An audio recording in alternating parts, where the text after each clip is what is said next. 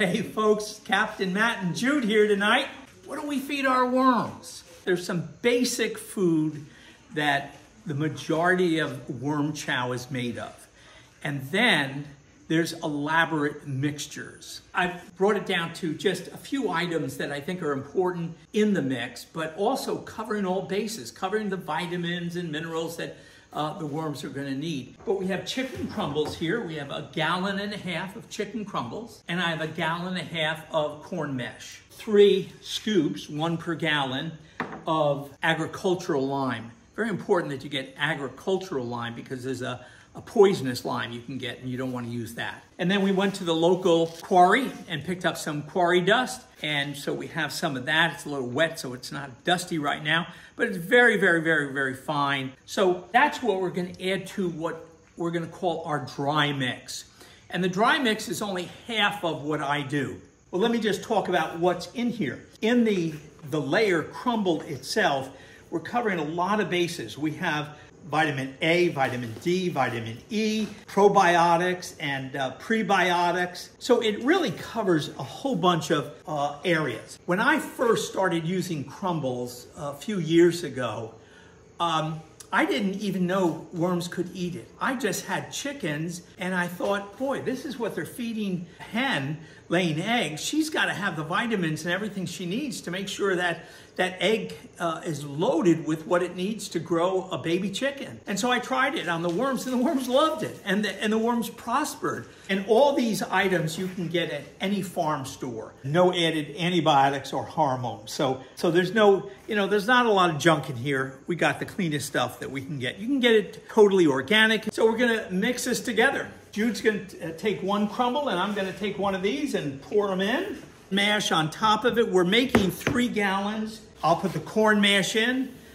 Jude is gonna put the crumbles in, chicken layer crumbles, and I'm putting the corn mash in again. Right now, we have 3 gallons in here. I'll put this in a 5-gallon can with a lid on it. Jude, if you want to spread that around, right across the top, agricultural lime.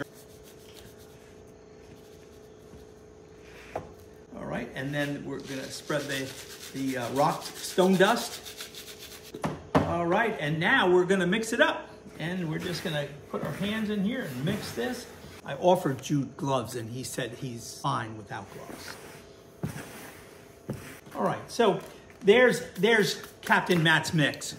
And again, we did it trying to keep it simple.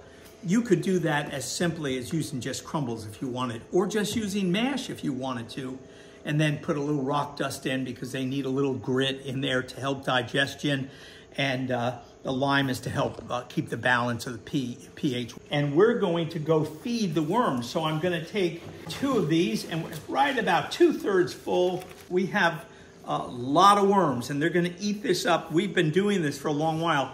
This here, plus what we're gonna mix it with, and I'm gonna show you that in a minute, the number of worms we have in our bin, they are consuming this every 2 days. Now, if you only have a few worms, the best thing to do is just start off by spreading a little bit on top and find out, did the worms eat it that day? If they did, now you can spread a little more. And I wouldn't put any more in your bin than the worms will eat in a 2-day period. What we have here, it's September the 11th today? Yeah. September 11th. So we have a lot of flowers and plants that are slowly starting to slow down. But what we have here in this mix today, we have, these are all the flower heads of sunflowers. So today, they're gonna get a whole bunch of sunflowers with it. And I made these 2 days ago. I make this the day that I feed it. In other words, we're gonna feed this to the worms, but I'm gonna go ahead and make another batch so that it sits for 2 days. And that allows the microorganisms in here to start to really break down the food. So as we give it to the worms, they're already receiving veggies that are broken down. We also cut them up so much and so small. I mean, if you can imagine, these were the heads of sunflowers, big sunflowers. And we broke them up so small so that the worms can eat them. And we're gonna mix this food here the dry mix, and mix it in with the vegetables. And then we're going to top it off with just a little sweet. You know, I don't know how it is, but some people say that worms have sweet tooth, but they don't have any teeth. How can they have a sweet tooth? I don't know. So we're going to put a little sweet in there because worms really love sweet. I'll put mine in. Jude, you can put yours right on top if you'd like. And so we're going to just mix this up. And folks, by the way, we're using sunflowers today. With our next mix, I'm going to be using lettuce that got too old in the garden. You can use any vegetable. Now, be careful with some flower plants because some of them, I cut coleus the other day and I Googled coleus to see if it was poisonous. And one of the things it said, it even mentioned worms in coleus. Stay away from it because it's poisonous and it would kill them. So, but any vegetable out of the vegetable garden you can put in here. Anything outside of that which you and I would eat, I would just Google it, make sure that you're not dealing with a poisonous item. But you may use any green whatsoever that you have. So Jude, let's get about a third of that. And then I'm not gonna ask Jude to stick his hands in here. One set of yucky hands is enough. But we're gonna mix it up pretty well. And so now we have that dry mixed, and we have fresh vegetables that have broken down for 2 days. We've really got a good mix here. Now, I'm gonna put a little bit, and let me just show you. I'm gonna say that's a little short of a tablespoon. When I mix this like this, I like it to be almost where it will just almost pour, okay? It's just so much easier to spread it. You could also, if you don't want to use vegetables or you don't have vegetables available, worm chow is generally dry. And so you may just take the mix with the dry mix that we made and lightly spread that across the top of your worm bin. Again, not putting too much in. Find out how much your worms will eat. It's better for them to eat all that you sprinkled on in 1 day than have so much left over after 3 days. But you can put it in dry, and some days I haven't had this ready. In the winter time, I'm going to be using wheatgrass once again, and I'll be grinding the wheatgrass this year, mixing it just like this. But there are times when I don't have the time to mix it, and I'll put it over dry. It's fine. It just moisten it up a little bit with a watering can. And the worms go crazy for it. They just love it. Let's take a look in this bin. They have eaten and they're hiding right now. So we're gonna feed them now.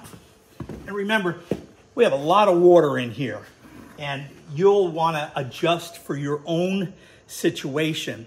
I like it wet, but I have a continuous flow bin here.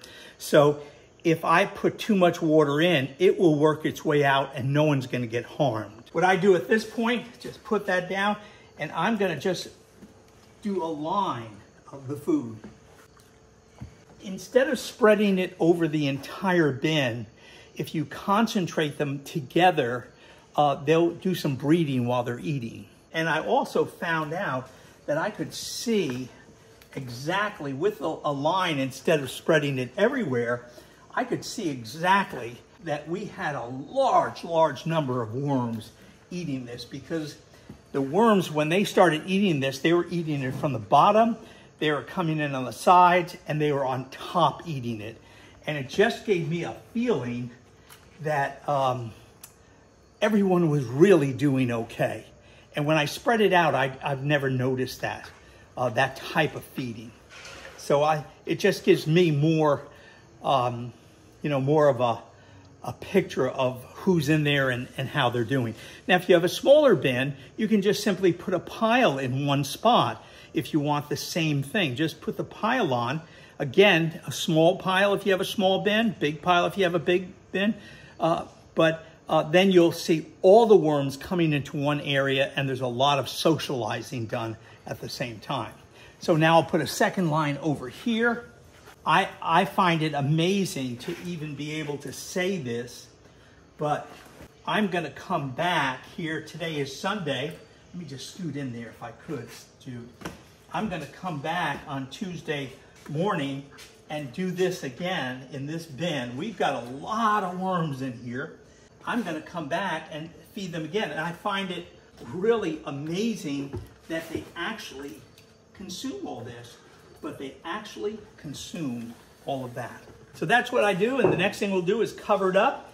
And if I had not left the greens to break down a little bit, tomorrow morning I would not see the massive amount of worms on here that I'm going to see tomorrow morning.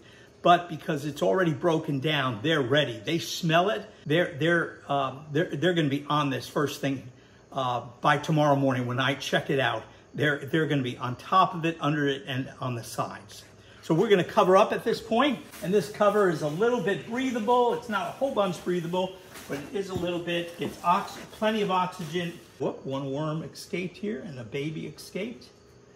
Let's get these guys and put them back to bed. Okay, so we are all fed up. I just want to show you how they react to it. And so we're going to remove the cover to the worms really fast. I want you to look right down before they move. We put 2 rows of food in, maybe 3 on this one because I had a lot of food, and watch what happened with the worms.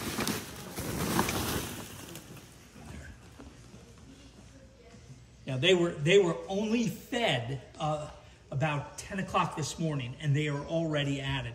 And the reason they're at it is because we're letting the green, the nitrogen food, sit and break down for 2 days before we put it in. They have eaten a good third of what I put in already.